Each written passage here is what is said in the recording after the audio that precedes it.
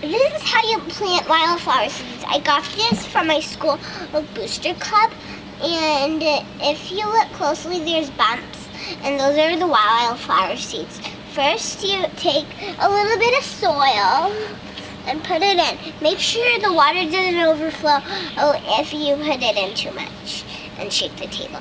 Put a little bit more in if you don't think that's enough. The soil's down low. I have to bend down. And make sure it's pressing. And make sure these white things don't fall out because they're good for the plant. Then put a little bit more soil in. Tap it down a little bit. Put a little bit more soil in. And what you do is put some water. And then stir it up a little. And then put some dirt in. And so then there's water in the middle.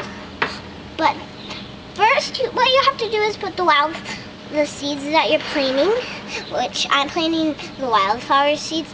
Put it down, and then pour some water in, and make sure it doesn't break while you're putting it in. Then put a tiny bit more soil. This is gonna take a lot of soil to fill up. Pour it in, and if you made a mess, just leave it there, or put it on, or leave it on the table.